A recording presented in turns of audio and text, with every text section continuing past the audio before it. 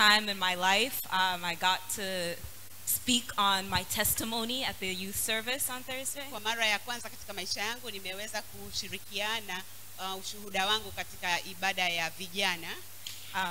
Amen. And during that process, I realized how much God has showed up in my life. Na katika muda ule niligundua jinsi gani Mungu amejidhihirisha katika maisha yangu. Amen. Life has not been easy. Maisha hayakuwa marahisi. I have to honor my mother as well. Ningependa kumshukuru mamangu pia.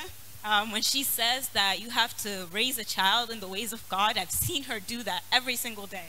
Amesema kwamba mlee mtoto katika njia impendezayo Mungu, na nimemwona akifanya hivyo kila siku. Amen.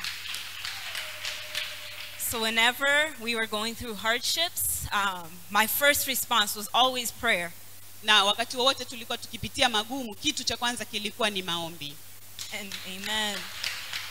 And even this year, as we've gotten the word of the year, na hata katika mwaka huu ambapo tumepewa neno, the one thing that I know, kitu kimoja ambacho nakijua, is this will be our most successful year if it is our most successful year in the Lord. Na huu mwaka utakuwa mwaka wa mafanikio kama vile utakapokuwa mafanikio katika Bwana. Amen.